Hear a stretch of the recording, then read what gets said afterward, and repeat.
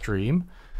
I am very excited today to be joined by Dr. Devika Dutt and Dr. Surbhi Kesar. And we are going to chat a little bit, or maybe a lot, about decolonizing economics and what that means. So, hello everybody. Say hello to me in chat about so that I just oh my god, I've just sorry, 1 second. I've just doubled over on my audio because I was listening to myself to make sure it's gone through. All right. This is the kind of professional stuff we expect at Unlearning Economics. Are you all going to say hi in the chat or not and confirm to me that you're all there? Come on. I think they're there. All right.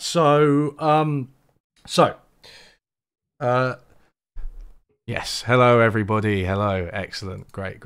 Okay, we've got 36 people straight away.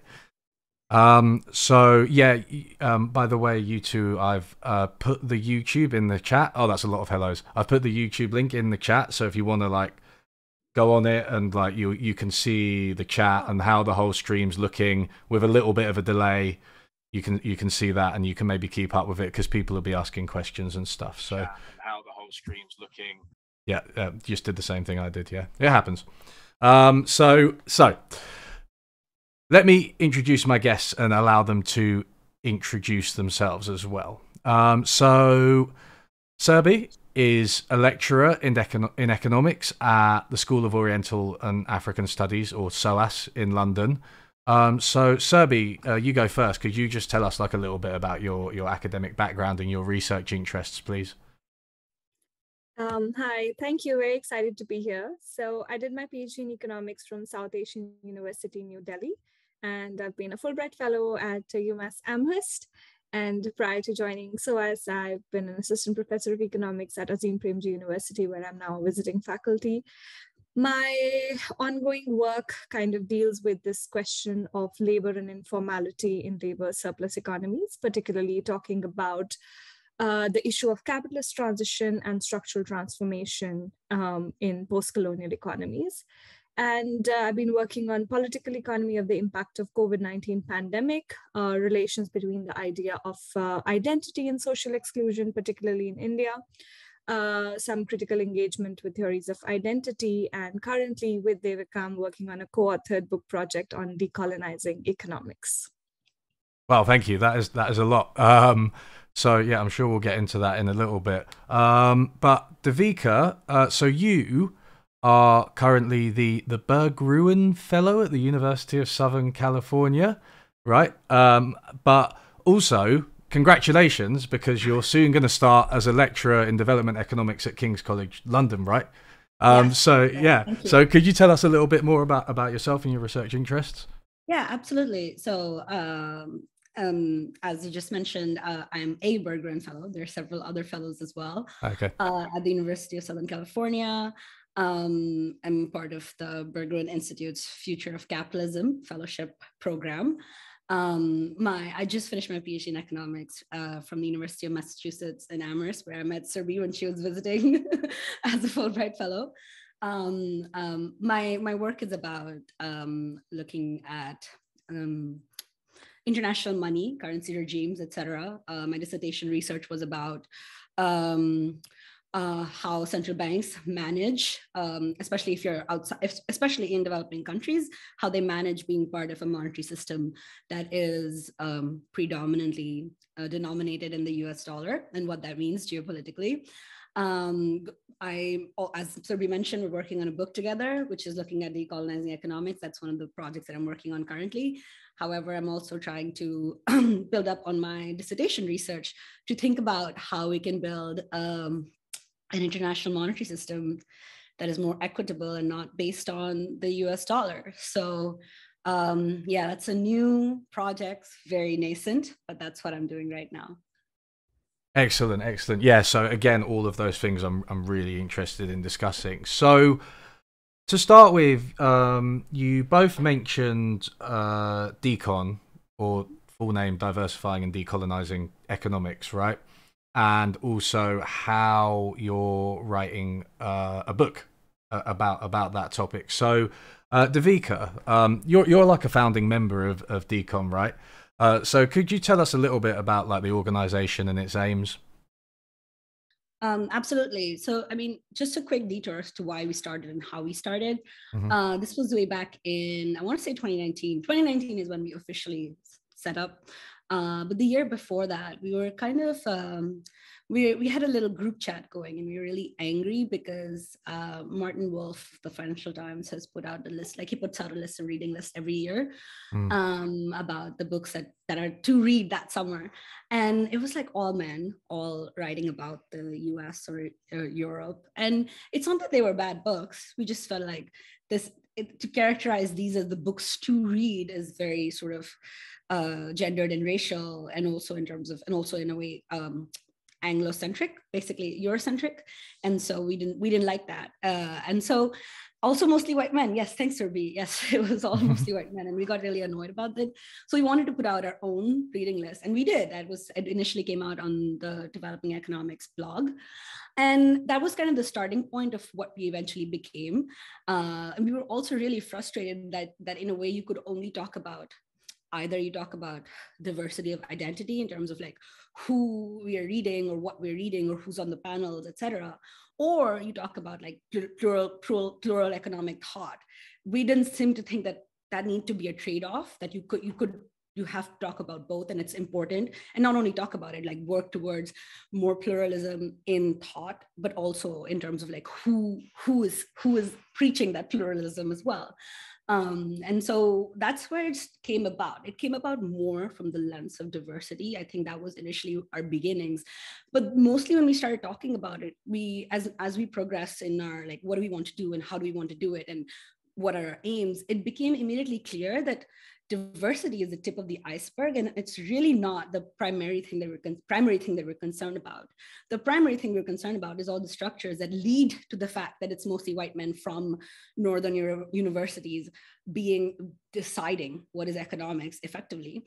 It's a deeper problem of Eurocentrism, of this this hierarchy and white supremacy in a way, which is also gendered, that is manifesting in this way. And so eventually we've definitely evolved more towards trying to decolonize economics. And I guess we'll talk about like what that means. But yeah, initially we definitely started from this frustration of how it was either one or the other. And this one sort of like organizing event around which some of us got really, we were a bit mad because it seemed annoying, especially as an academic, as an economist. I was a PhD student at the time, who is not from either I'm not a citizen of the United States or of any European nation or the UK for that matter. And well, look at me. It seemed in a way, and I'm a heterodox economist, so it seemed like a confluence of personal versus and things that I believe, like politically as well and academically, that is important, that came about in a nice sort of crescendo that is Decon. So that's how it started. That was a long answer. Sorry about that. No, it was great. It was great. Please. Long answers are what we're here for. That was really comprehensive. Yeah. I mean, I think you put it really well. You know, it's just always seems like a bit of an astonishing coincidence that all of apparently the best stuff is written about the USA and by white dudes, when obviously like there's a whole load of other stuff out there that we just don't really see. So yeah, I mean, I guess I could ask about the book, and Surbhi, I guess I'll give you a chance to talk here. So I suppose the book is an aim to express all of that. So do you have any more specifics? Are you allowed to tell us yet what the book's going to be like? Sure. I mean, I guess before I get into the book, it might be good to kind of just talk about how is it that one is conceptualizing this idea of Eurocentrism in economics, like why is economics Eurocentric? And that's one of the basic questions that we're also asking in the book. And kind of one thought that I could share is that we're looking at, Devika's already talked about various manifestations and how, it's reflected in structures of academia. But also when we're talking about Europe-centrism, we're talking about this idea of a metaphorical Europe, right? And what is this metaphorical Europe is something that we're trying to unpack. So the idea in economics is that this endogenous capitalist development in Europe and the associated, values of enlightenment with rationality and objectivity, so on and so forth, are considered like the central point of the understanding in much of economic theory. And all the realities elsewhere that do not conform to this idea are merely seen as deviations or aberrations from the European experience. The kind of favorite example I like to give, which was actually given to me again to me by when I was studying development economics, is that by my teacher then, who said that development economics as a whole discipline comes into being because the idea was economics as a discipline can't really explain these aberrant phenomena in the economies of the global south. So we needed a special discipline because, normal economics doesn't apply to us. So we need the special discipline of development economics to make sense of our reality. So the entire discipline was based on just aberrations, studying these aberrations. So in that sense, Europe comes to become, or economics comes to be Eurocentric because Europe came to represent what we call the essence of capitalism. So it is that essence of capitalism that Europe represents. And with that, all the ideas, all the institutions, all the identities, all the rationalities that conform to that idea of capitalism kind of become the center. And everything else that does not align to this understanding becomes an aberration and just a deviation, which we need to correct. Therefore, this, there's an exclusion of different kind of strands that do not celebrate this vision of capitalism. And the exclusion becomes even more intensive when we're talking about South-centric strands. So it is by no coincidence that heterodox theories are in fact marginalized even in the global North, because the kind of roots of it comes into this colonization of the discipline, which of course, as we know, which is a problem even within the heterodox theory, that the marginalization becomes even more enhanced in, let's say, something from strands which take post-colonial economies as the starting point, or identities or rationalities or institutions that don't conform to that locus of an understanding. And the book kind of tries to develop on this a lot more in terms of talking about how economics came to be a Eurocentric discipline, how it came to be colonized, why is mainstream colonized, to what extent do heterodox theory allow it to be decolonized, but to what extent are they colonized, as could they be colonized as well. Then we try to build some sort of provide some building blocks from critical theories to talk about how a decolonized frameworks and theories could look like. We talk about issues of pedagogy, we talk about issues of curriculum, policy, and how to engage with this issue of decolonizing in various such spaces. So that's kind of, in my mind, the map of the book per se. And Devika, maybe you can add more. I guess I just wanted to add an example, which was something that we wanted to respond to as well. So I think in August last year, Danny Roderick, who's a famous development economist, wrote this piece in Project Syndicate about there's economics as another diversity problem, and he was talking about geographical diversity, about how, as you said, that it so happens, it's no accident, by the way, it's a spoiler alert, that all of the good and the theories that we need to all learn all over the world come from certain departments in the US, mostly US, some of them might be in the UK, and in that article he said, this really annoyed me so much because I think Danny Roderick is great, but he said that it's different, it's so important to have voices from people that are based in different places, because often these aberrations are what give insight into understanding the economy as a whole. I forget, I'm paraphrasing, I don't remember the exact thing. I can quote it if I pull it up in a second.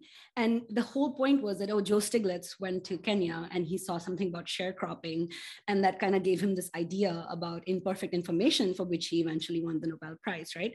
And so it was really frustrating to see that, because why is it that most of the world is only serving as an aberration laboratory for you, when really that's what you should be theorizing on its own right? It's not serving as a ground to give you ideas about how the economy works in the global north. And I'm not trying to create like an unnecessary that you can't understand this with that.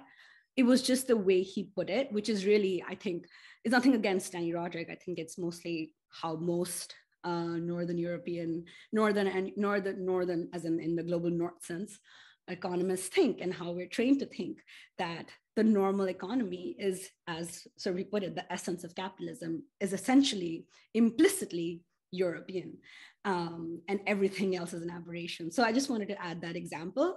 But yeah, as far as the book goes, we're trying to develop what we mean and what we need to do to make economics better. Because at the end of the day, it's a question of scientific quality, even if you remove any aspect of justice. Of course, I think we can't really remove any aspect of justice or considerations of justice from this. However, fundamentally, it's really a question of scientific quality.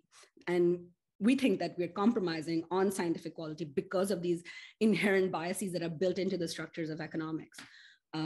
Yeah. Yeah, thank you. Yeah.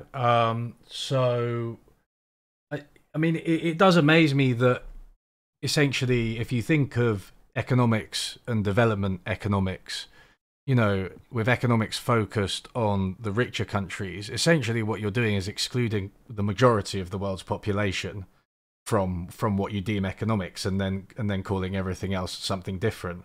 And it's, you know, even the word development economics as well, right? The word development seems to imply that, you know, these countries are somehow behind, and if they were developed, then they would be, you know, on the right track. They would be included in economics. And there are so many different contexts. I mean, one of the examples I've heard of how economics can be very different in different contexts, just a little example, was that of the Nigerian firm, and how in Nigeria, and I'm sure this must be true in some other countries as well, the firm is very much a family entity, a family enterprise, right? And to think of it as a profit maximizing firm, as standard neoclassical economics does, is just completely wrong. Right. Yeah. So there's so many of these examples and so many things that you're just excluding with these assumptions, right? Surbhi, you want to start? Sure. I mean, I could add a couple of things here. First of all, you know, this is based on a different paper that I'm working on, labor from you know, different South-centric perspectives and stuff. And here it blows my mind how wage employment, which is kind of the essence of capitalist economies, is something that's not always the dominant form in the economies in the global South. For example, in 50% of India's workforce is employed in segments that are basically marked by family-based enterprises without hiring any hired labor. So there's an absence of a capital wage labor relationship. Most of these enterprises tend to be subsistence driven.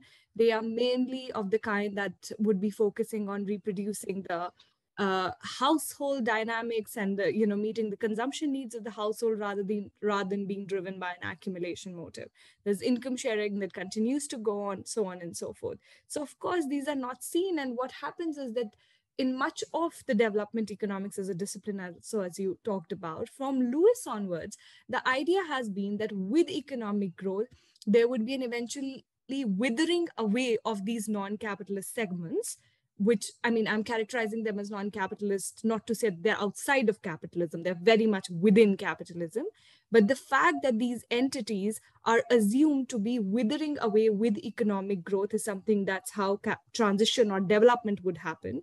Here, if you look into it, what is happening is development is being defined in a very particular way. And that is no accident. It is politically defined. The categories of development and underdevelopment are as if defined to be neutral categories, but they're in fact something which is a completely capitalist economy vis-a-vis something that has these other structures of production existing as well. So it is in that sense a political categorization that happens, which is then obfuscated because you don't want to see how these hierarchies and dynamics are created. And there's been this complete depoliticization of how knowledge is produced or what kind of theories are advanced, which this project of decolonization kind of tries to combat and say that look, knowledge production is essentially a political process. And, even when development economics as a discipline is getting born, it's very interesting because we're talking about sovereign post-colonial economies who are now trying to think about development on their own terms. But, there's Rist has this really interesting quote, which I'm paraphrasing, which says that, you can vote political sovereignty, but you can't really vote in intellectual sovereignty. And that is exactly what happens in this entire post-World War period for post-colonial economies, that this intellectual colonization continued to happen. And it now gets reflected in terms of, there's so many papers which get rejected because, at least I got a rejection from one of the good mainstream journals to basically say, which was an analysis of the entire Indian economy's employment, and basically they said that this is something which is a very specific case or something. It was literally based on the national level panel data over the period of high growth for the entire Indian economy. You wouldn't get that comment if I was writing a paper on the US economy. Is India that important? That's a question for the editors. And even the editors of the big development journals, most of them are basically people based in the global North universities, particularly in the US. So it's no surprise that these kind of biases continue to manifest. Devika, do you want to come in here? I guess just very quickly, I think just to supplement what Surbhi said, that based on, as I said, I'm not a development economist, I'm a macroeconomist, but to add to that, like, as I mentioned before, it's a question of scientific quality, because a lot of, even within global North economies, we're ignoring so many phenomena that have been occurring in like global South economies forever, basically. And we have no idea how to theorize them because we have a very sort of narrow lens of how to view the economy. For instance, informality. Like now, initially with the gig economy, what is the gig economy? Is it not a form of informal economy, which has been like, that's been the norm in most of the world for a long time? Look at inflation today. So much of inflation in developing economies is structural. That's another way of saying that a lot of it is because of supply constraints. And today we're seeing global inflation driven by issues of the supply chain. And again, because we're so set in our ways in terms of policy and in terms of theory on viewing like the Phillips curve type relation of demand side inflation, that it's so hard for central bankers and like economists to deal with this new form of inflation, which isn't really new. But yeah, it doesn't need to be a separation of like, this is global North economics, this is global South economics. That's not what we're saying. It's that like, we need to reform all of it because it is a question of like how we look at the world and how we understand the world, not just in the global South. Yes. Yeah. Just like to... No, carry on, please. Okay, sorry, just to jump on the point on informality, Guy Standing says that this is the new working class, the precariat. But it's not new. And even, when we're talking about this as non-standard, it's not non-standard. It's been the most standard for majority of the world, really, when we're talking about informality. And the same thing happens when, we're having conversations about standard of future of work. And non-standard work arrangements kind of become the part of future work.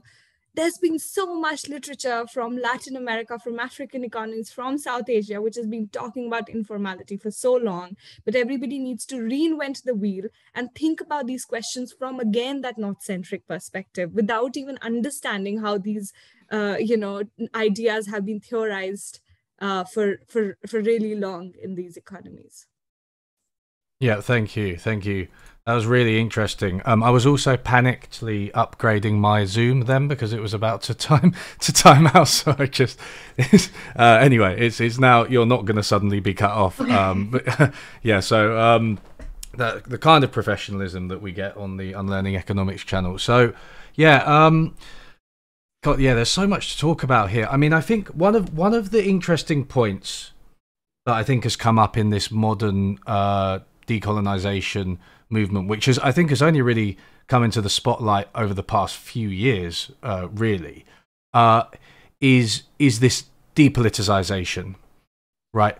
Because there's I guess you could say people have taken like two different approaches, right? There's one that's kind of almost a purely academic approach to say we need to change the curriculum, let's include more thinkers from the global South.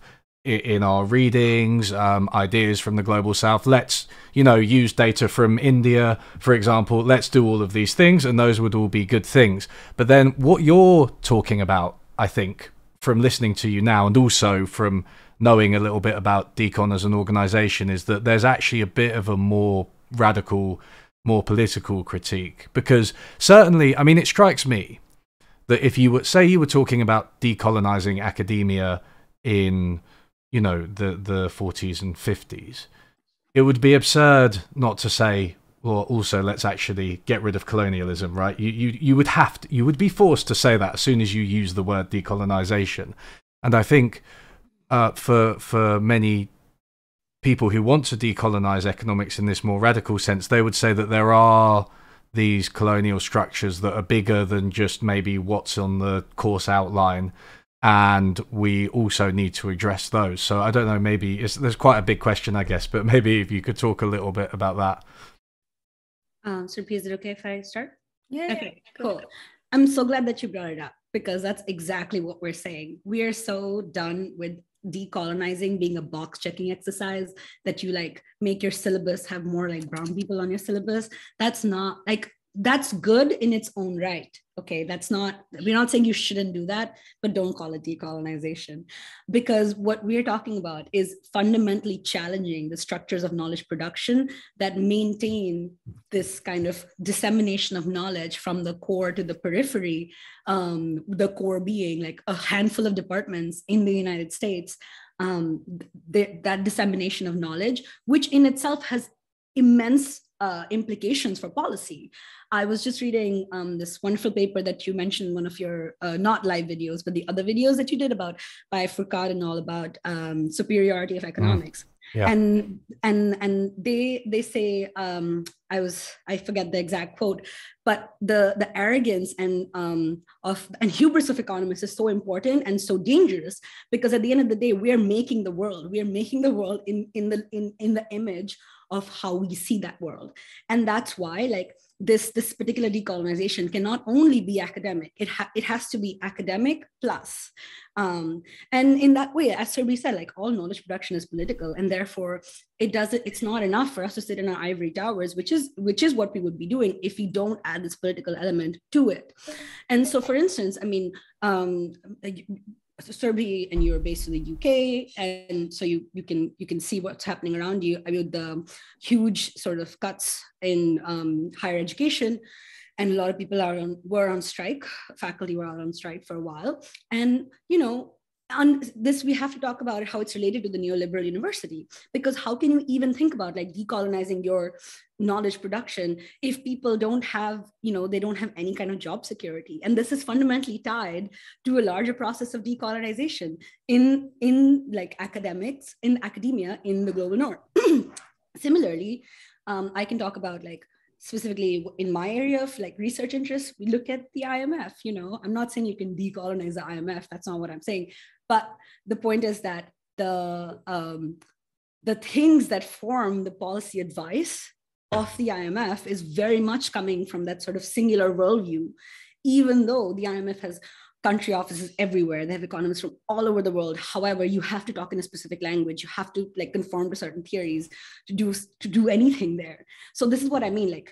We need to challenge that, and it's part and parcel. So I mean, I would always tell my students that, if there's a strike outside, you got to go join it. Don't cross the picket line. And on top of that, it's very important to be politically engaged, because no economics is neutral. I think the mainstream pretends that they're neutral and their theories are neutral. It's not. Nothing is neutral. Surbhi, go ahead. I feel like you're far more eloquent than me on this. Not at all. I'll just pick up on something that you just said, that, when we're teaching the students, the idea is also, when we talk about decolonization, how do you go, beyond that, just including this brown woman in your curriculum or in your department and so on and so forth, is we're talking about theories that fundamentally lend itself for us to understand processes that facilitate colonization, that facilitate racialization, so on and so forth. And, that is something at every moment of rupture that has happened economically, to kind of just draw that link between political conditions and what's been happening in academia.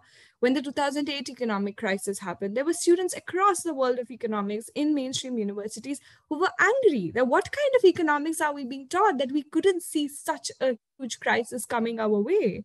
Similarly, the entire issue on identity-based inequality, that's become so much more important now in economics with the Black Lives Matters movement, which has kind of become, particularly took off in the last few years.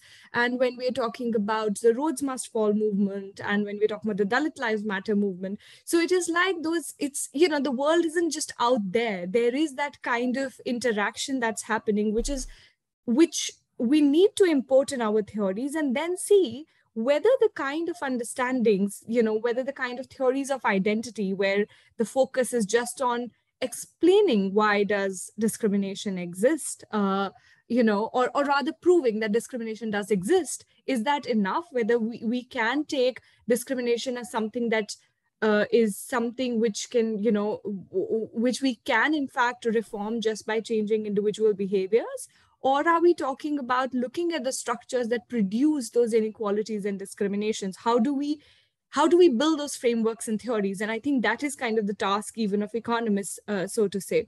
Another thing that I wanted to say on this is that it's really interesting how economists often talk about that, look, our task is to study the world out there.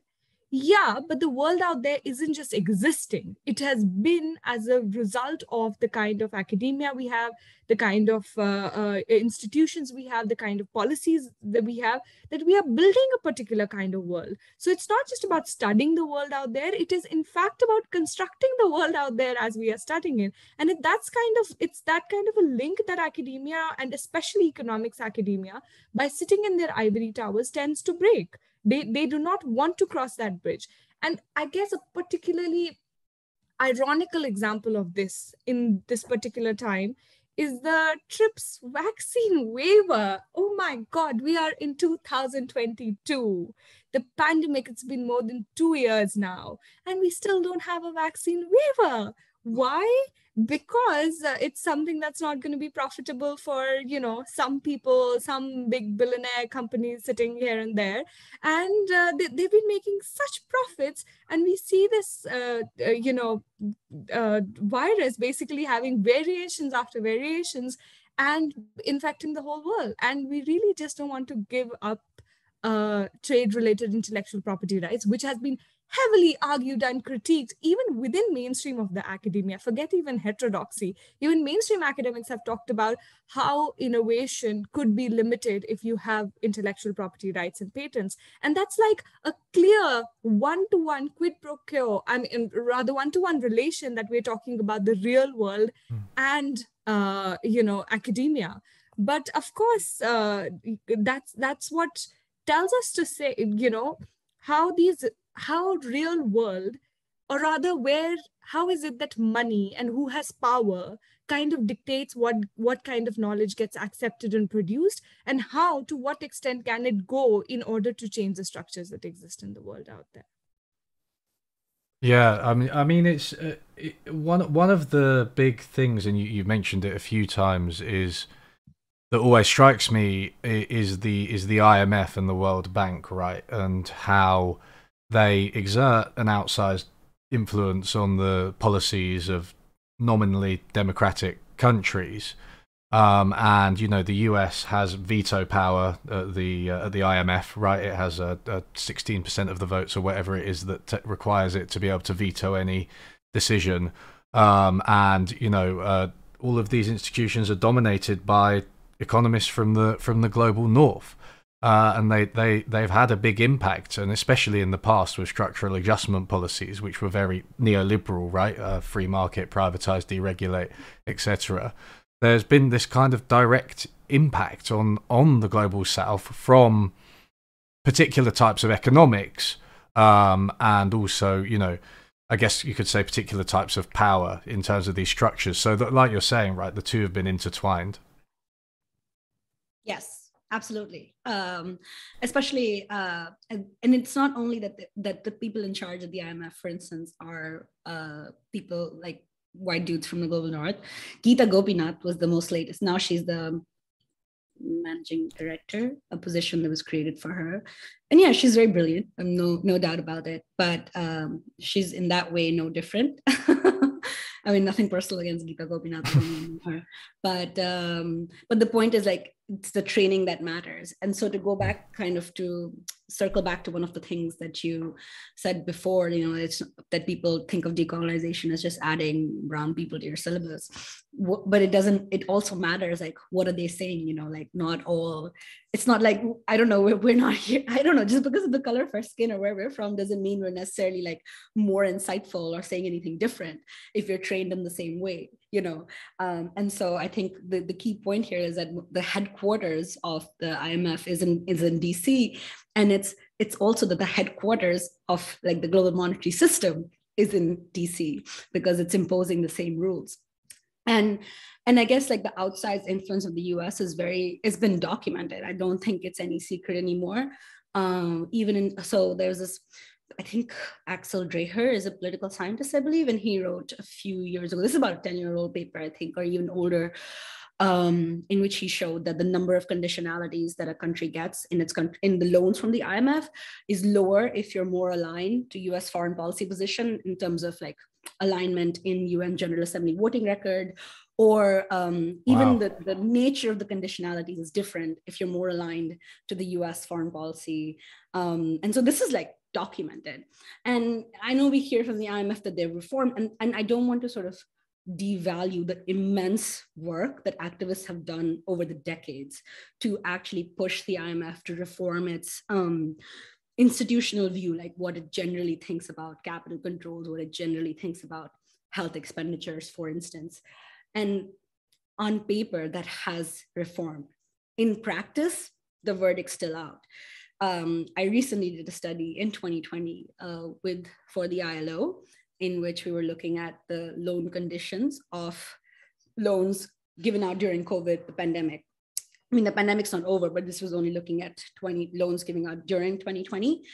And the IMF created new instruments, which is the Rapid Financing Instrument and the RCF, Rapid Credit Facility. And the idea was that it's not going to be the old-fashioned IMF in which it takes months to negotiate a loan when you're in a balance of payments crisis, but it's going to be immediate and it's going to come with little to no conditionality. And it's true, like they did do that. However, if you look at the country reports, which I did, I look at like 180 of them, much of the advice is very much the same. Like it's still like it's saying, okay, yeah, don't cut health expenditure, but you know, you need to cap your public sector wage bill.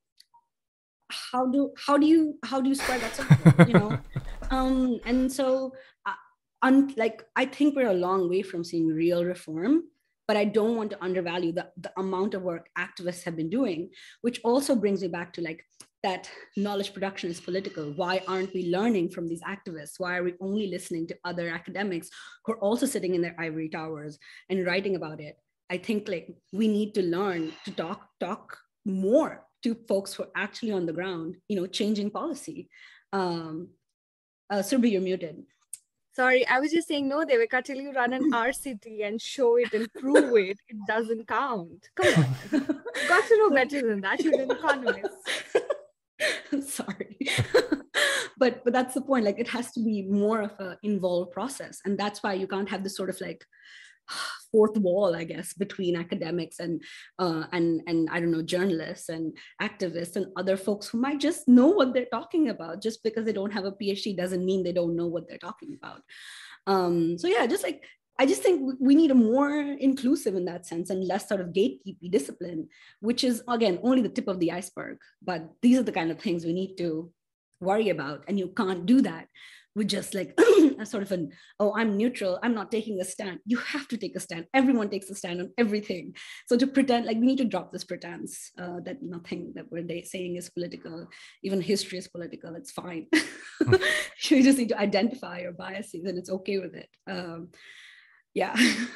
yeah, absolutely. So I was going to ask because for a lot of leftists and a lot of my viewers, I think will be interested in this. It's like we know about the kind of worst of the IMF in the 80s, especially in Latin American countries and African countries too, enforcing these kind of neoliberal policies. But I feel like we don't actually know as much about the IMF right now, because that was 40 years ago, right? But your impression is that it's changed from deregulate, privatize, and cut everything to deregulate and privatize, except for maybe health and education expenditures. Is that a fair characterization?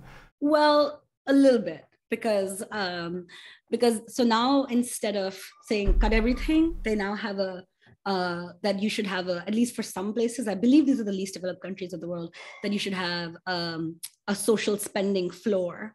But if you talk to experts who've watched the IMF for a while, they'd be like, that social spending floor is so low that it's very easy to meet it. And sometimes it's still not met. That's a minimum expenditure you should make on social stuff, which is basically health, education, etc. And so, and for an example, and also in my analysis, what I did find was that in many cases where the social spending floor was not met, the IMF was still recommending fiscal consolidation, which is a new euphemism for austerity, because austerity has fallen out of fashion. The word austerity has fallen out of fashion. So things, I'm not as cynical to say that nothing is better and everything is still crap. I'm not gonna say that, but it's not by much. Still a long way to go. But in general, yes, sorry, you have the right impression. I'm just gonna plug in my computer because it's about to. Okay. So Surbhi, you mentioned RCTs as well. So I know. So for background, for my viewers, the 2019 Nobel Prize in Economics was awarded for randomized control trials to Arin. Oh my God, I've forgotten his name. Banerjee, right? Banerjee, and Esther Duflo and Kramer. And Michael Kramer. That's it. Yeah. So randomized control trials basically are kind of conducting experiments about which policies work. Often they're done in the global south, but they've become a big thing, especially for the World Bank, to have what they call evidence-based policy, right? Over the past maybe 2-3 decades, and so that's been a change in the policy of these global institutions. But Surbhi, you sounded like you had some critiques of RCTs. Who doesn't? I mean, of course, there's an internal critiques of RCTs and there's an external critiques of RCTs. The internal critiques are of the kind where it is about, okay, how can you make RCTs work better? There are some biases that exist. How do you sample better? How do you take care of various selection issues, so on and so forth? Then there's another level of critiques who basically talk about that with the way economics, with the way RCTs are kind of going on currently in various developing economies, there's of course this problem of global north economists coming, and again, what Devika already alluded to, coming and looking at these countries in the global south, literally because that's going to give them so much publication, and considering, people in the global south as lab rats and trying to create more powerful structures for themselves. And also, other than that, there's actually often it's kind of engages with how politics in the region are happening. Many a times there would in fact be, if the government's already decided that it wants to bring out certain policies, it might be doing other ways, which is really contaminating your study and giving you results such that the kind of intervention you want is something that gives you positive results, right? And that's been critiqued quite a bit. And very interesting critiques come from people like Jean Drees and Ritika Khera and others in the Indian context. And there's another kind of more external critique of RCTs per se, which talk about that you're talking about these interventions as if these issues of development are kind of different from these structural issues. It's like poverty exists, and you need to just do these small tweaks and plumbing and kind of fix it. Poverty is in fact a structural issue. Poverty doesn't exist. It is created. It is created by structures of dispossession. It's not that imagine a society which is non-commodified. Poverty wouldn't exist. How is it that poverty comes into being and comes and rests in the way that it does? Other questions. And it's those processes that create poverty that we might be interested in. However, the plumbers today tell us that all you need to do is basically see that these people, let's say someone in XYZ village, and you don't even know whether you can replicate it all across the country, they do not have ways to, let's say, subsist. So you give them some microcredit loans and see how they're doing over time. Look, we're talking about structure that's constantly excluding people, such that you need to make these interventions. And if you need to make these interventions, then what we are talking about is, let's identify the structures that exclude the people. And that's kind of absent from this entire debate. And one thing that I'm going to say, which I think is quite provocative, but has come from various post-colonial theorists of capitalist development, where particularly Kalyan Sanyal and Partha Chatterjee, who talk about that these kind of interventions, which are supported by World Bank and International Monetary Fund, we're talking about a new way in which development happens, where this old idea of structural transformation and making people be a part of formal workforce is kind of lost. That sort of, old idea of capitalism and success of capitalism is pretty much given up. That's not even happening in the economies of the global north. What has now come into being by way of these interventions, by way of conditional cash transfers, microcredit programs, so on and so forth, is basically a management of the poor. You want political stability in countries, and what you cannot provide is secure livelihoods to people. And if you cannot provide secure livelihoods, you don't want a workforce you don't want a population that's going to be militant and destabilize the economic system. So capital, for its own stability, needs to make certain kinds of negotiations with this population, a lot of which, in fact, happens in the form of these kind of small loans and so on and so forth.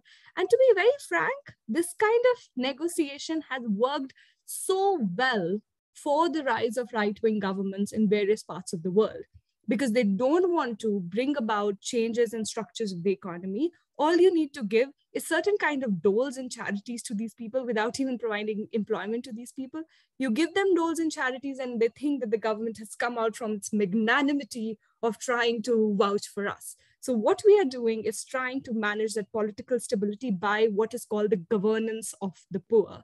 And that's what, sorry to say, IMF, World Bank and these institutions, with a lot of these pushing of these development intervention facilitated by RCT kind of programs, are doing. Very provocative, but that's kind of my reading. Yeah, absolutely. I mean, I always think that, that they tend to run the most RCTs on the poorest people, right?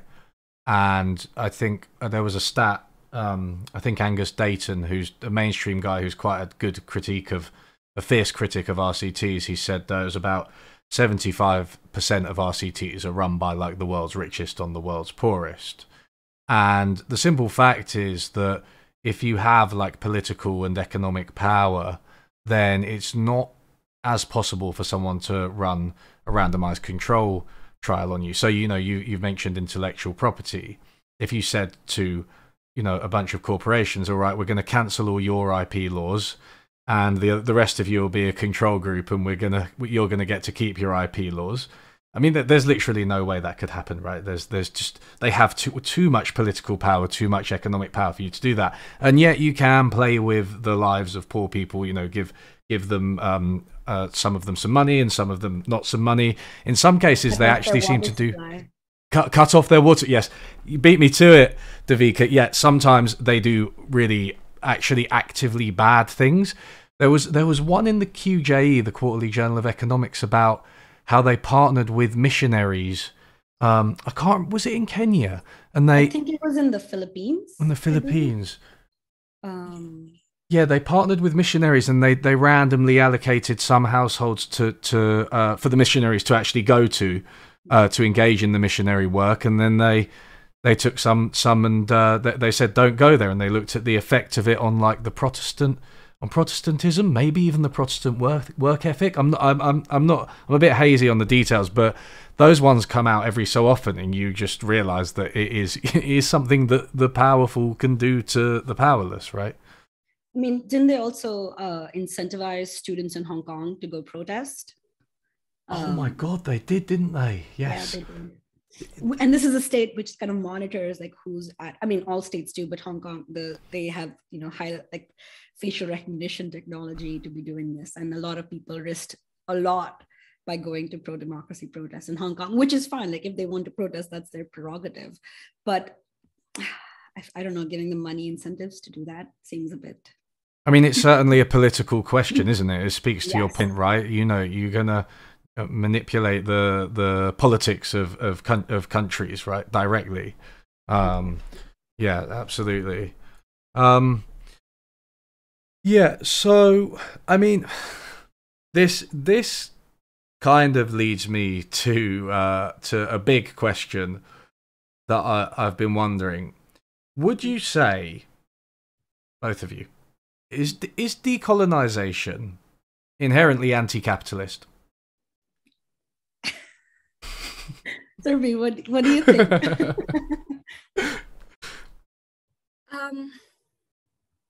I think yes. I think decolonization is essentially a radical project, and that's kind of my take on it. Of course, are we talking about ways in which we can colonize? We can decolonize. We can definitely colonize within the existing structures, but can we decolonize within the existing structures? There are certain ways that we make advancements, so on and so forth. However, one thing that I would want to say is if one takes this sort of stance, and and it's a completely theoretical stance, that is capitalism per se a system that facilitates various processes of colonization, then are we talking about a system that does not facilitate it? So it's basically a question as simple as that. We are talking about whether there are production structures, the way institutions are organized, so on and so forth. To what extent do they facilitate, and to what extent do they inhibit the process of colonization? And I guess that's where we can theoretically try to answer that question. Where do we go away, from there? To what extent, to what kind of radical changes any of us is personally and politically capable of taking is a different question. But I guess for as someone who's an economist, I guess for me, that's kind of the beginning point of inquiry that exists. So yeah, I like it is essentially a radical project, and that's why we often say that mainstream can diversify but not decolonize. And I'll leave Devika to take off from there. Yeah, I completely agree. And again, this isn't. We don't even need to go to the political of it. As Surbhi said, theoretically, I think we can show that it is. And I mean, with all the mechanisms that we've spoken about, and sort of the edifice of common knowledge or established wisdom that economists are creating, much of that is consistent with the processes of capitalism, and if you were to decolonize economics or decolonize society, it's hard to see how those processes would still exist. So yeah, short answer. Yeah, okay. So I mean, what are perhaps, so we talk a lot about like structures, right? So maybe could you give me like some examples of some of the structures, which I guess are capitalist structures, that would need to be changed and dismantled? And I know you have alluded to these throughout, but just to make them very clear, like what are some of the structures that we'd like to see dismantled in order to achieve decolonization? As in economics or real world? Oh, sorry, in the real world, I meant kind of, yeah, more kind of policy institutions, that kind of thing. Okay, I mean, Surbhi, you can take it after. I just have one example that comes to the top of my head, because you were just talking about like the management of the poor, Surbhi very eloquently put it, in that, well, once we identify that poverty is structural and it's not about personal choice, it's not about culture, you can't I don't know, out culture or out tweak your way out of poverty. that you can't save your way out of poverty, like the idea of that we need to teach the poor financial literacy or financial management when they don't have much finance to manage to begin with. And we can think of like a lot, say if a state wanted to do a lot to alleviate the conditions of poverty within their own sort of nation, economy, whatever, they could. However, a lot of developing countries are really constrained in terms of their fiscal space because of all kinds of external constraints, one of them being the IMF World Bank and the consensus around good financial management, the consensus around like, oh my God, we're so scared of government debt. Government debt is so bad, that kind of consensus. So these are real world examples in which I don't see as that those are very consistent with capitalism, and how like full employment, management of like achievement of full employment, how that's anti-capitalist. You can read in the work of Mikhail Kalecki, who pointed out that full employment is not in the interests of the capitalist class, because then they don't have a large pool of unemployed people to discipline labor. This is one of my most favorite article in all of economics of all time. Me too. I know Me too. but it's great. But that's the point. Like, so if a state really wanted to, and to an extent, I'm not taking a political position here, but like the Chinese state has done to a large extent, of course, with horrible political repression as well, but they have over several decades definitely improved the lives of poor people in their economy because they've chosen a path, but that is not necessarily anti-capitalist. Absolutely not. I don't think China is not a capitalist country. However, they're willing to sort of like buck the norm, do what they want, and not necessarily listen to the powers of global finance who vote with their feet. So yeah, you mentioned that. Sorry, Devika, were you going to carry on? Sorry, I just wanted to. You mentioned China, and someone in the chat did, and I was going to kind of mention it myself. So just to play devil's advocate on the issue of decolonization and capitalism, if you speak to fans of capitalism, they will tell you that there has been a large reduction in poverty over the past few decades, and China certainly, like you said, it's not following a Western model of capitalism. Let's put it that way, right? But it is capitalist.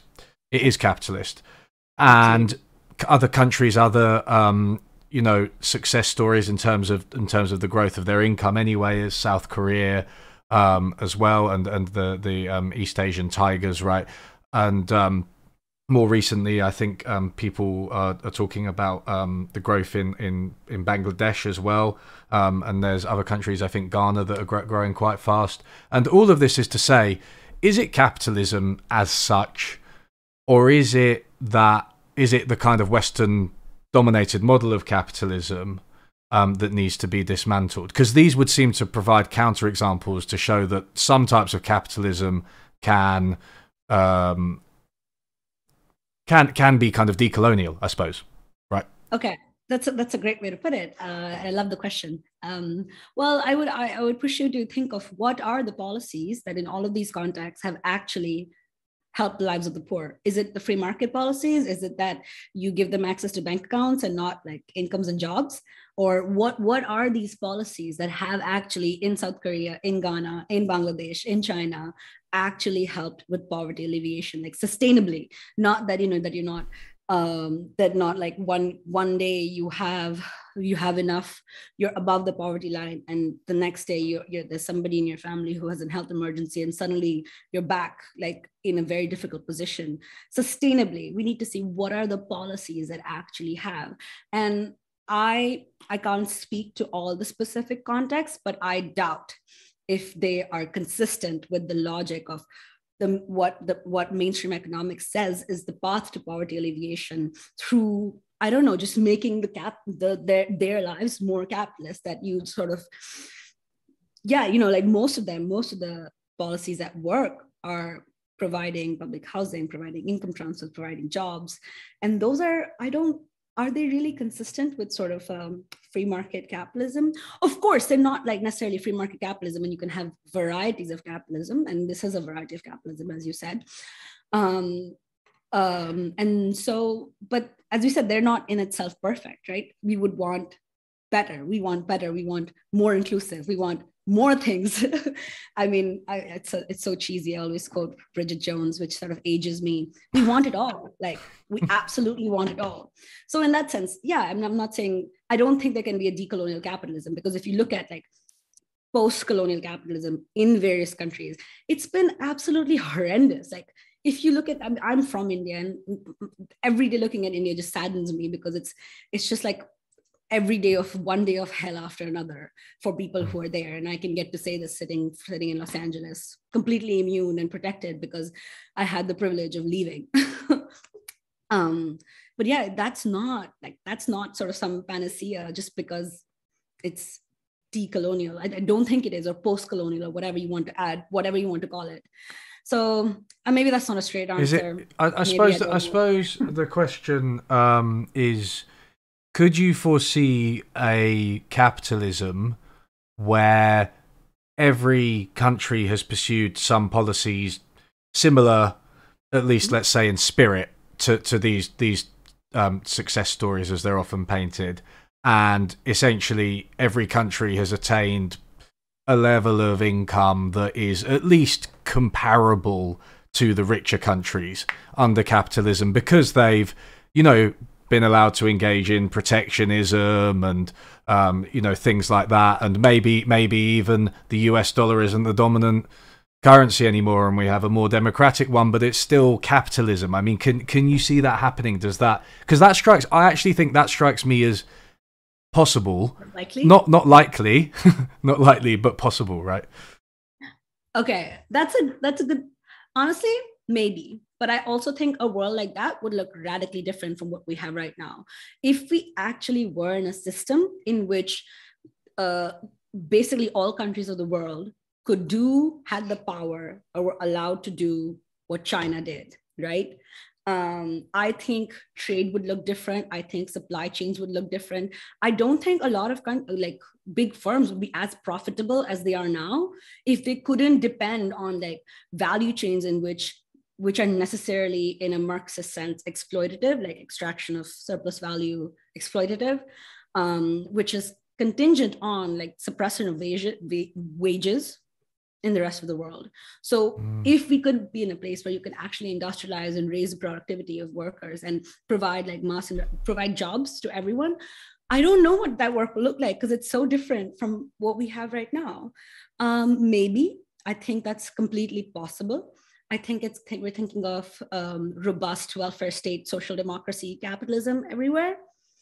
Maybe. Can I take a slightly different position though? Like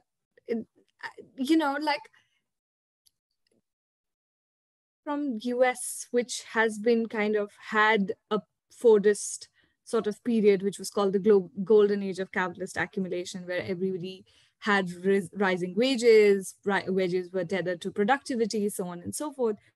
However, I think theoretically what Marxian theory would say is that capitalism in itself is a contradictory system. So you can have these phases and you can have these different phases. First, the happening of these phases is extremely contingent. China, I think, is a very specific case that comes into the global market at the time. One, it has the whole history of huge investment in health and education. But second, also, it comes in the global market at a time when there is, in fact, US needing a lot of cheap consumption goods and various global north economies needing the cheap consumption goods. And China is able to come and kind of fulfill that gap in some ways. So in that sense, China's rise, I feel, is very contingent, and similarly are the rise of other countries per se. Second is, even when we look at the countries that are quote unquote developed, where there are higher incomes, so on and so forth, there was a particular phase of capitalism. And the moment that this was not profitable for capital, we do see a breakdown of that entire Fordist period that happens, and capital flies out and goes to these global south economies and starts to exploit them. China goes to various African economies and now is exploiting their labor. So it is, in fact, I feel that within capitalism, you can have phases of stability. You can have different social orders. You had something which was prior to the World War II phase of capitalism. you had something which was the world order between 40s and 70s, which is this Fordist period in global north, and a very industrial policy sort of idea and structural change sort of policies in the global south.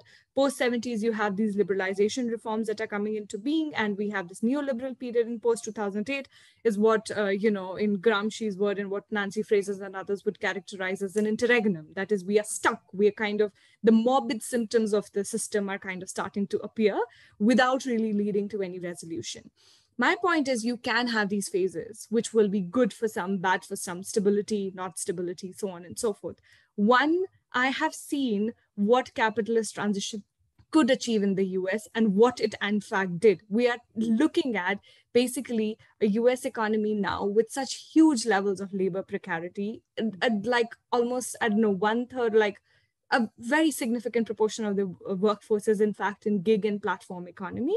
So it is like for the global South economies, that is kind of what you call the imagination. But we're seeing what the imagination is right now. We're seeing the high levels of precarity. So one is the people who have undergone that imagination or have achieved that, they are back to those levels, not back, but they are in fact falling into these levels of precarity because labor is in surplus globally. So even if you do not have enough labor or there's a tight labor market in the US, so to say, the labor would go elsewhere. Across globally, there's actually a narrowing down of wage gaps across people in the world. And a lot of that is happening because, wages in the rich countries have been, particularly in the US economy, which is so shown as the success case of capitalism, has been falling. So my only submission here is that those are just periods of capitalism. That doesn't define capitalism. Capitalism inherently is a contradictory system, which even after these periods of stabilization will lead to certain other crises. And it is a crisis-ridden system. That was so great, Surbhi. Thanks, Surbhi. That was really good. I think so. Capitalism has always been very uneven, right? Capitalist development's always been very uneven, and there has always been this issue of precarity, as you put it. And I think you're kind of saying that. I guess it's a bit like when there's like a lump of air in the carpet, and you kind of you stomp it down and it comes back up somewhere else, right? It's the precarity, the inequality, the exploitation are always going to appear somewhere. Right. So yeah, thank you. It was really, really, really well put there. So I mean, we've kind of hit the big questions like straight away. But I think one thing I want to do is put my curriculum hat on. Because we've talked about the big political questions and whether you can have decolonization without answering those. And it seems the answer is no. But also, in terms of the economics curriculum, because I'm really interested in this, like what kind of specific changes would you like to see? What would be like a typical education for, let's say a first-year economics student in a fully decolonized curriculum? What would that look like? Okay, it's while Surbhi is gathering her thoughts. So I think it's very hard to say what it would look like, because I don't think decolonization would look the same everywhere. I think it has specific characteristics in the global north, and it would look a certain way in the global north, and it would look a certain way somewhere else. So, but in general, I think it's very important instead to start from like demand supply, individualized, sort of getting students already to think from that sort of atomized marginal utility theory perspective, is to instead start thinking from like power and maybe class analysis or racial group analysis, or I think that should be the starting point from which you can follow like a lot of other things can be built up from that. I know that's a vague answer, but I think it lends itself to what we would want to achieve, because the only type of power, and this is a discussion that Surbhi and I've had for a while, and we hope to write this soon, is that the only kind of power economics has really theorized, mainstream economics, is market power, and only like imperfectly. No other form of power, structural power, has something that like economics has sufficiently theorized. And if again, like we had more students, again, and the large majority of students who study economics are not necessarily, getting a master's in economics. They're usually going to be undergraduate students who take a series of undergraduate introductory or intermediate courses in economics. So those are the ones we need to target. And there you need to have a more systemic analysis of like power and how does an economy work? Like when you are going to work, what does that mean? And again, I'm sort of revealing my ideological and theoretical leanings here. I'm fine with it.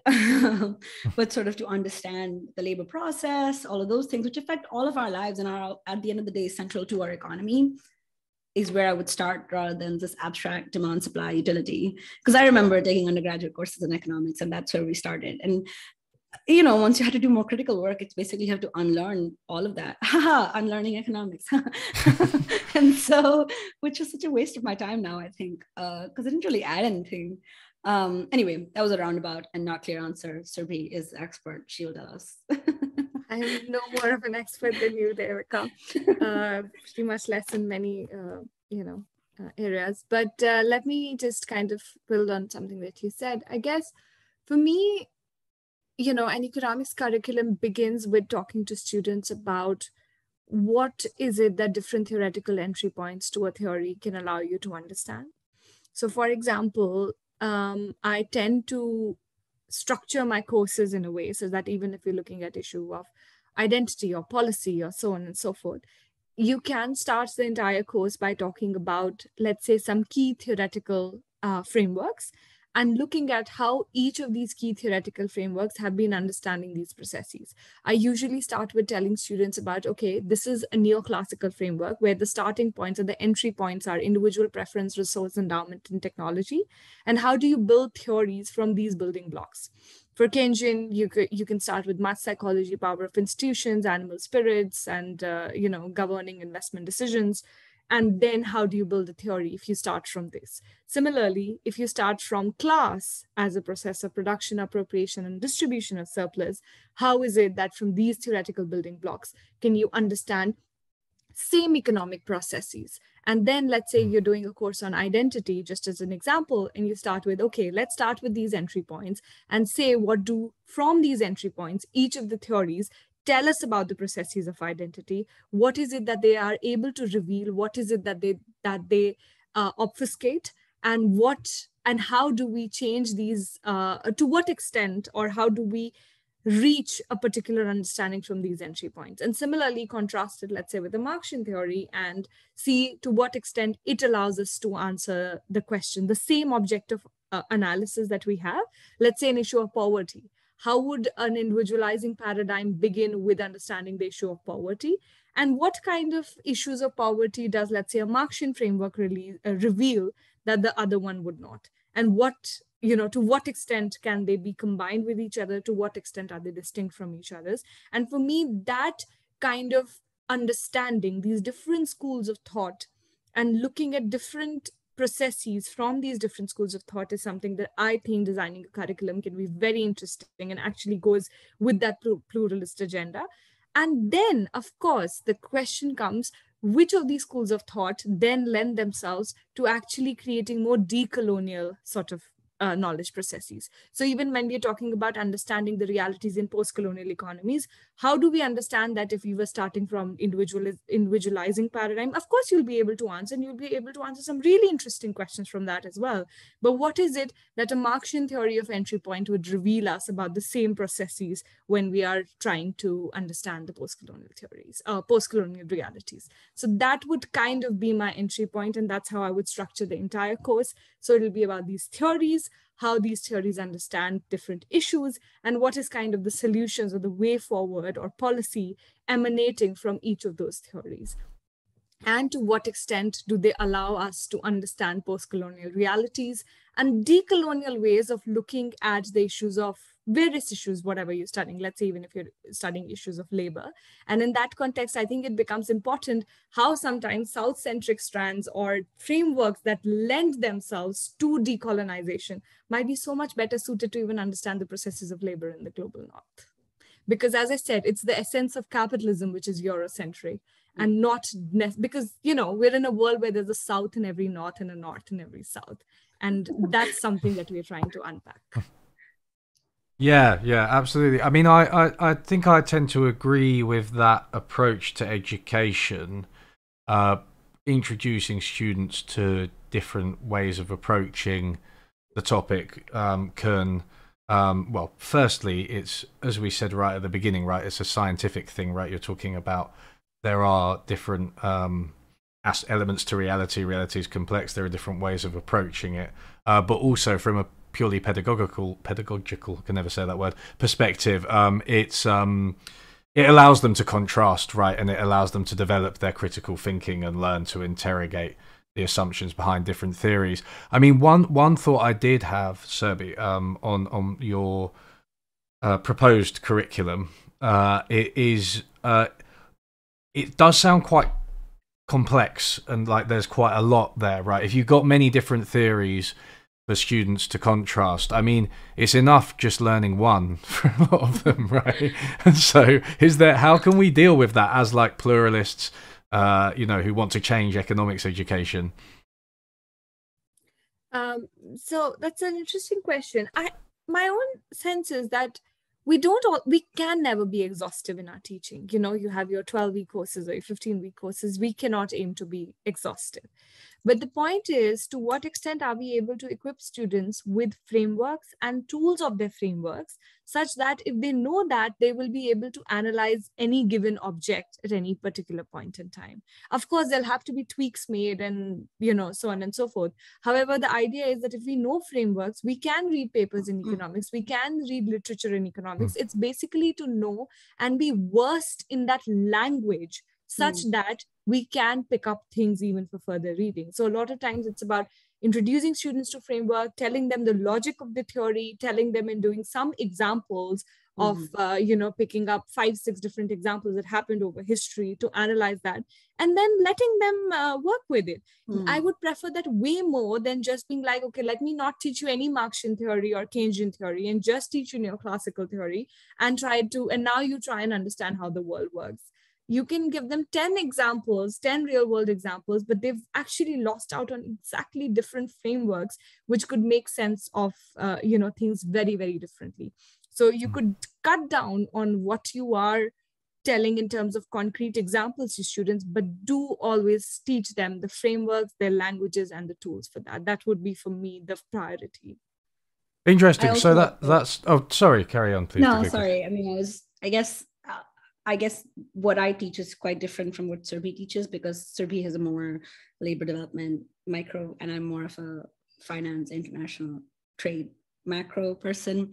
So a lot of times, like, I like to sort of get students to discover the key insight. So I remember I was teaching trade in the summer, international trade, a class on international trade in the summer. And so, you know, I wanted to make the point that, and I guess I swear I'm going to get to a pedagogical point real quick. I wanted to make the point that a lot of trade patterns aren't because of like, you just open the economy and then you just trade what you're, you know, the good or commodity or service in which you have a comparative advantage.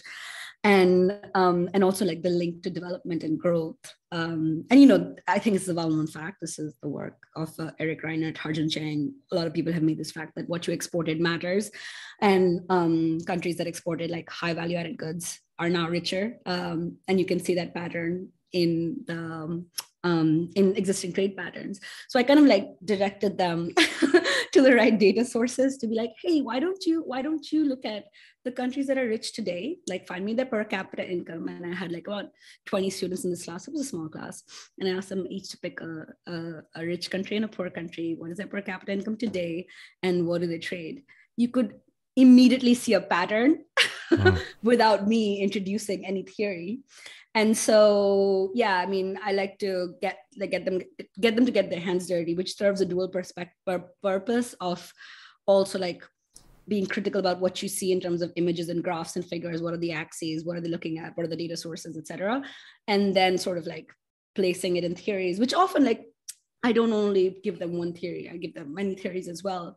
But at the end of the day, like, it's the job of the instructor to consolidate that. So it's not that students are left with just like disparate theories, disparate facts, and no real like understanding, like consistent understanding. That's our job as instructors, to make sure that we can tie a thread through all of the lessons that we deliver. But yeah, I try to, as it's again a pedagogical tool, like get them to find out what they think and then sort of place that in the theories that we have. So yeah. Yeah, so those are two kind of contrasting approaches to how to do it, right? One kind of introduces a whole a load of different theories, and probably I'm guessing Surbhi would think a lot about methodology and epistemology and like how we approach economics as a whole, and especially theory, whereas the other one sort of goes data first. And tells them to like get to grips with the data and figure things out. I mean, there's obviously, if those are two separate modules, there's room for both of those on the curriculum, right? Yeah. Yeah. So I mean,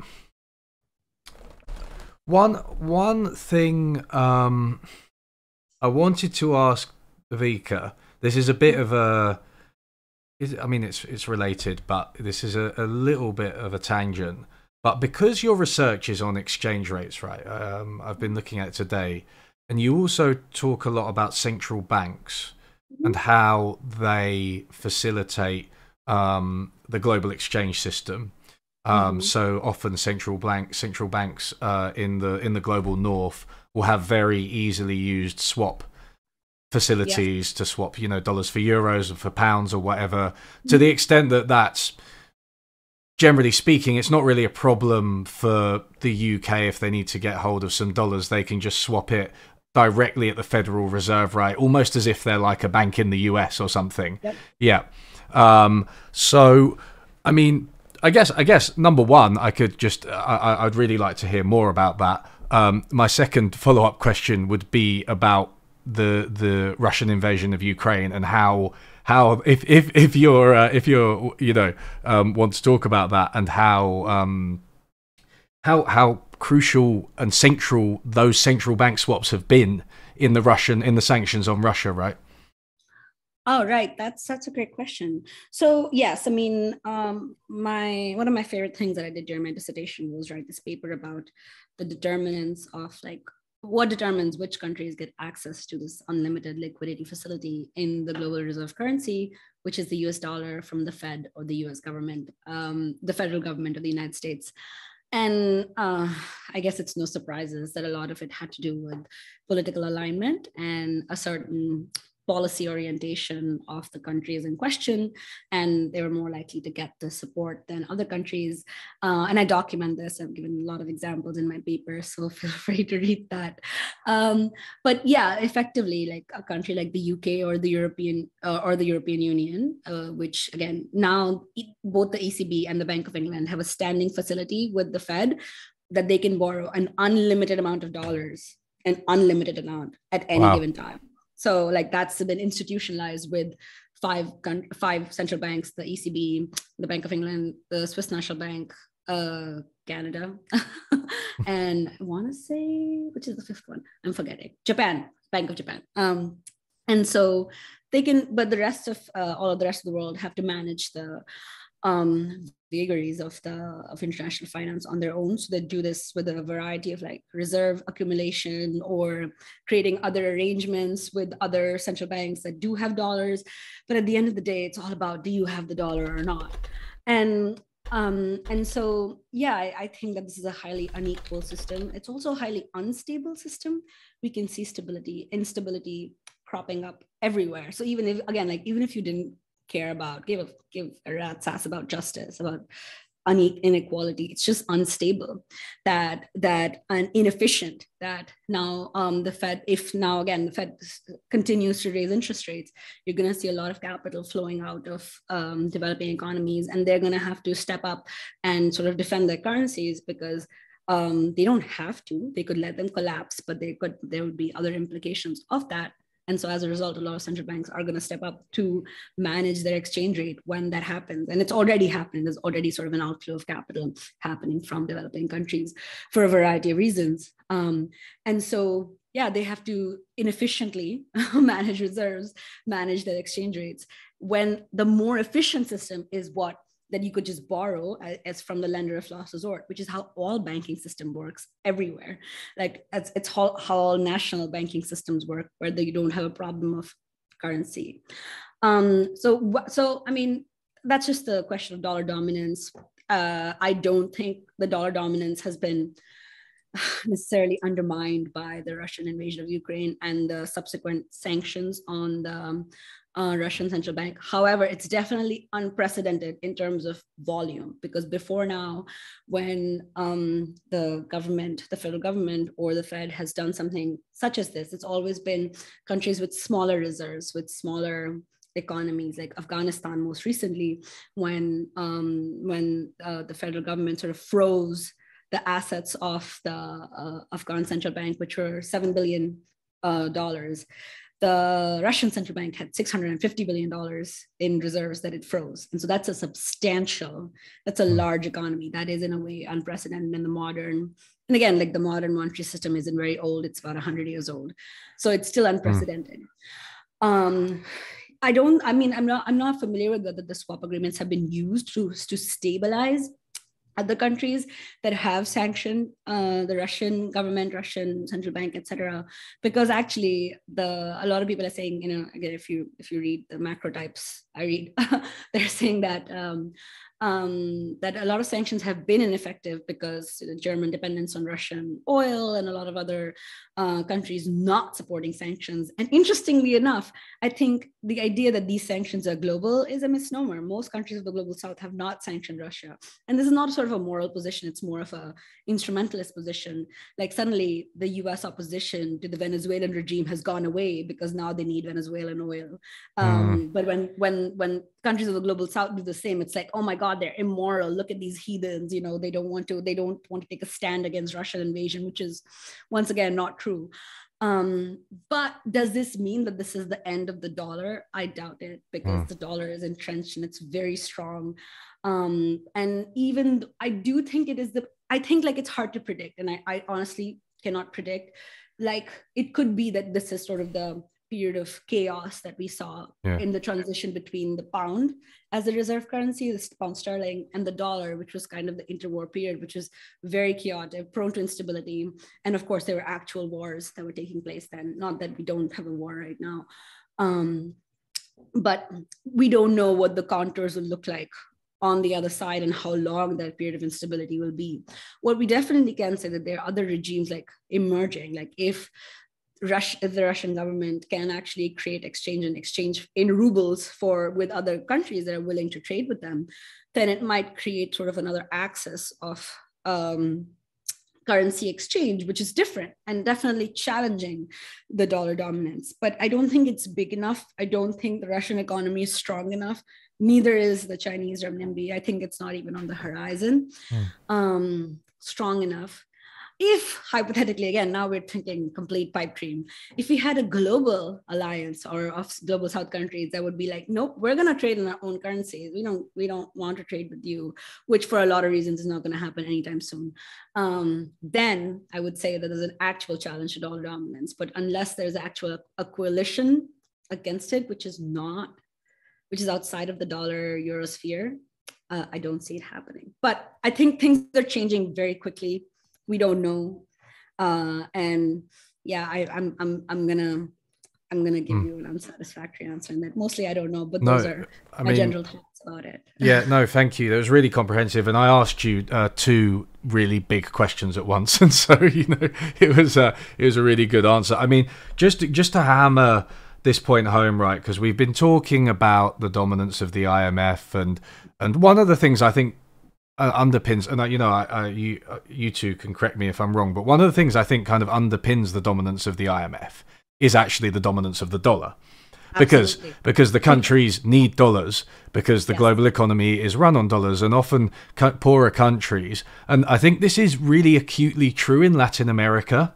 They need to conduct some of their transactions in dollars, even internally, and with financial institutions, and the biggest banks are usually American or maybe European, and so they need these currencies, especially the dollar, to have economies, literally to do almost anything, right? And that's before you even get into what they need to import in terms of certain types of goods that they don't make themselves. So the fact that these countries have literally gone through some of the worst crises in terms of, you're talking about, hyperinflation, you're talking about, really the most severe austerity programs inflicted on them in exchange for loans of dollars that they need. The fact that those countries have gone through those things, and yet now, and I think since the 2008 crisis, I think most rich countries can simply get infinite dollars, right? Yep. Just because they're a member of the club is a real insult for a start, but also a pretty good demonstration of how the dollar and the West, or the global North, kind of dominate the global system. Yes. That was a great articulation. Yeah. Thank you. So, Surbhi, did you kind of want to add on that question? No, Devika is the expert. I'm happy to learn. Yeah, absolutely. No, great answers. So one thing which you talked about a little bit, Surbhi, and how do you guys kind of have to go soon, or what's your situation? In a little bit. Yes, in a little bit is a little bit half an hour, or is it under half an hour? So it's 9:37 here. Yeah. I definitely have to stop at 10. You definitely have to stop at 10. Yeah. Okay. Yeah. Okay. I think I'll need to stop in under 10 minutes. I'm very sorry. All right. No, so I'll tell you what I'll do, because people have been asking some very good questions in the chat. So if you two, and I've ignored them all because I've been so interested in speaking to you, but people, if you asked a question before, it won't have been repeated because I didn't repeat anyone's questions. Please give us your questions for the next 10 minutes before Surbhi and Devika have to leave. So I can start with one that was above. No, people spamming MMTers, honestly. They're everywhere, aren't they? Just spamming my chat. Right, okay. Okay, so K-Pass asks, is there utility to making economics more interdisciplinary, making certain courses in other departments degree requirements? Surbhi, go. You say it. Yes. I mean, short answer is yes. The long answer is that economics was never supposed to be like just something which is of a domain, which is market or, market-like transactions. It was never supposed to be that. Economics as a subject was that about political economy, which of course had so many understandings from, economics doesn't work in isolation, right? No matter how much the economics imperialists want to believe that as if you can understand even the households from market-like interactions. That's not how it happens. Economics is in fact embedded in various social processes and various other quote-unquote non-economic social processes. And the idea is to again think about frameworks which allow us to re-embed it back in those social processes, and therefore have an understanding of politics, of geography, of history, and legality, and so on and so forth, to understand how economics as a sphere operates and functions.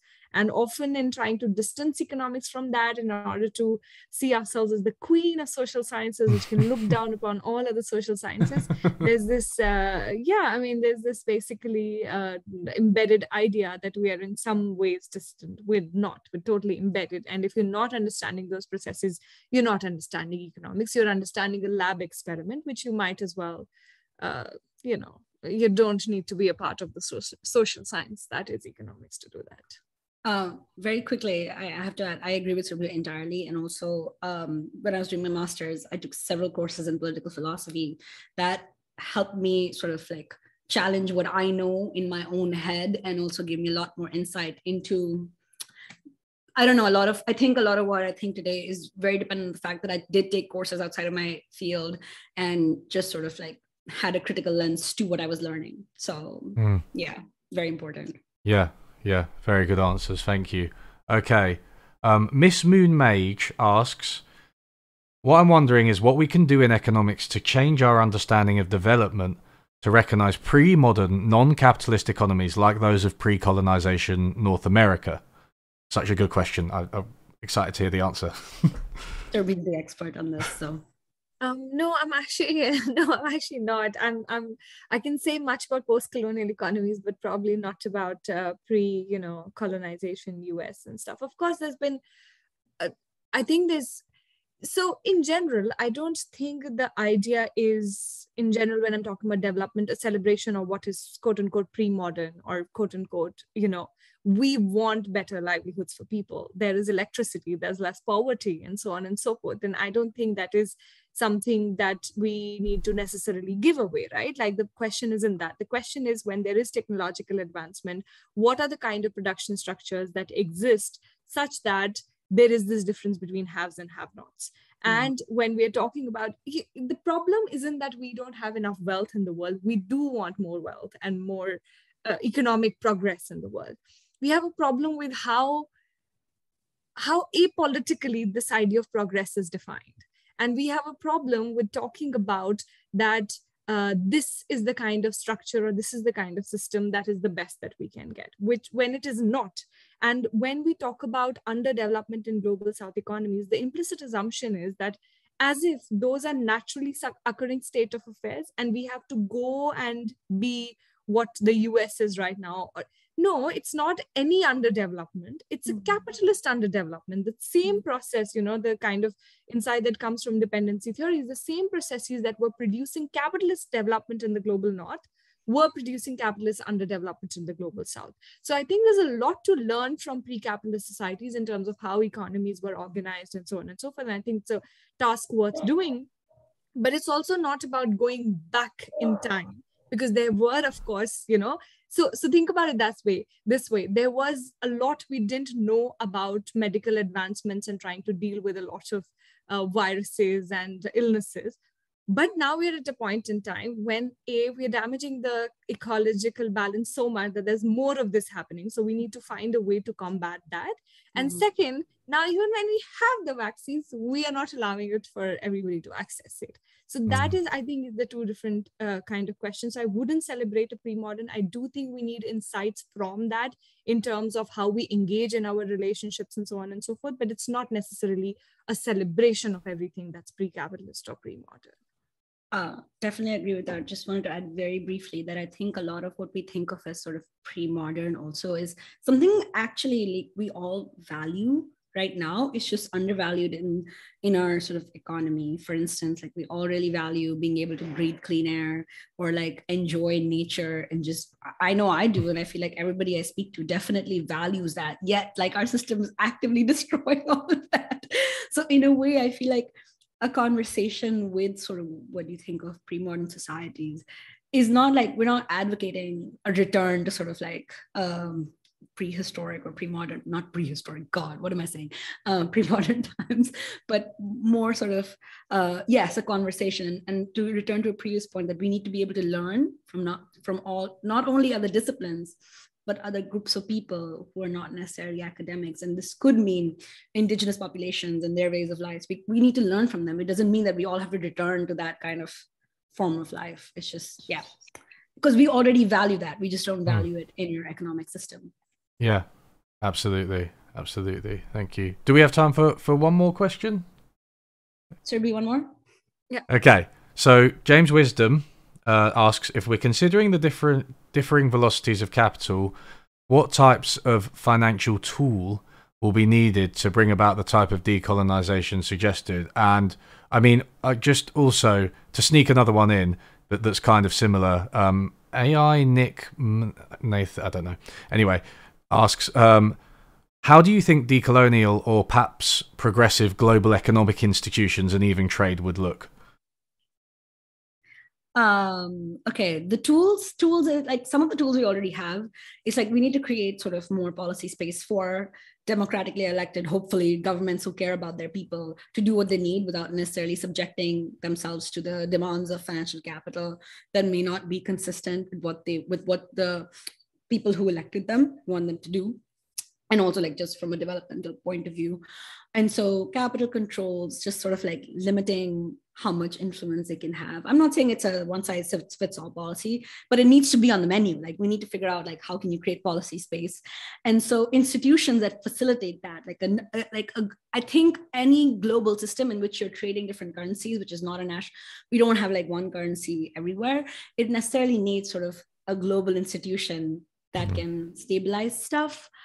What we have right now is garbage in that perspective. So a more progressive, more egalitarian one that can actually, honestly, like from a very strict macro perspective, you need an international lender of last resort in a way that central banks act for domestic systems.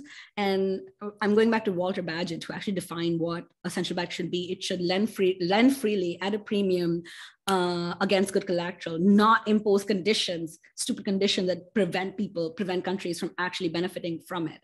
I think that would be a big help. As far as what a progressive trading system would look like, I think a trading system in which, again, like more sort of national autonomy, more autonomy in terms of not only nations, like even within nations, groups of people who want to decide and develop and, you know, give subsidies or protect industries or protect jobs and impose labor standards, to be given that space and then trading on those terms. I think it would look a lot different than what we have right now, because a lot of trade right now is also dependent on colonial patterns of trade that were determined under not good conditions. So that was one answer.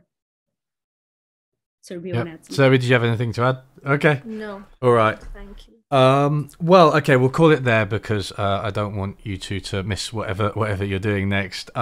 So thank you so much for coming on the stream. It's been really informative and fun speaking to you. And I'm really grateful for institutions like organizations like Decon because it really needs to be done and needs to be said. So yeah, thank you so much, Devika and Surbhi. It's such a great time. Thank you so much. Yes, thank you. Yeah. Thank you. To you and Devika. Thanks, chat, as well. Thanks, everybody. I will see you all soon. Okay, I'm going to stop the stream now.